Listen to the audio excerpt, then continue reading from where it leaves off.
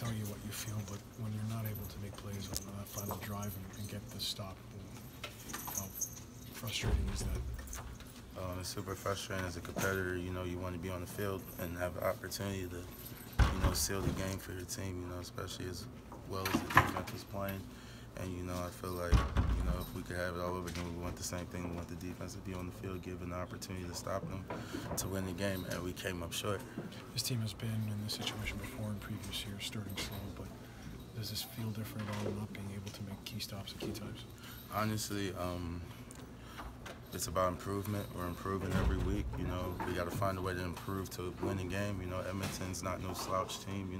They're super good. They got one of the best quarterbacks in the league. They got a super great team all around. And, we went out there, competed, but we're not just trying to compete. We're trying to find a way to win some games.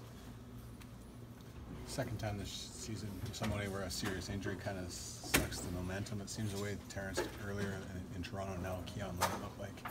How much did that affect the defense and the team overall? I mean, anytime somebody gets hurt in the CFL, it's tough just because of the roster and how the roster fits. You can't carry a lot of guys, so a lot of guys have to step up, and there's a lot of guys banged up. And just fuck, it's just an excuse. We gotta figure a way to just win. Cool. Thanks.